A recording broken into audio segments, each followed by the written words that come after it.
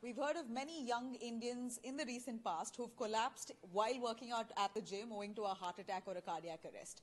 So recent research done by doctors suggests that while cardio exercises, all kinds of cardio, is heart healthy, weightlifting specifically could be slightly dangerous if not monitored. So technically, there are two kinds of exercises. One is isotonic and the other isometric. Isotonic exercises are basically where the muscle tone is equal. So these exercises include examples of running, jogging, cycling, swimming, all kinds of cardio, like I said, is heart healthy.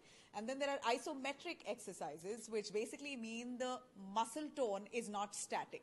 The muscle fiber can contract, and this usually happens at a time of weightlifting, heavy weightlifting.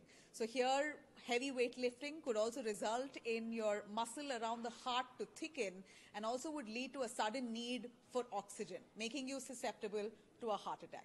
Now, exercise, at the end of it, is putting additional burden to your body, and that should be regulated. It should be done with supervision. So the best way to carry forward your exercise on a routine basis is to follow a 3-step regime, which is to warm up, pick up, and then cool down.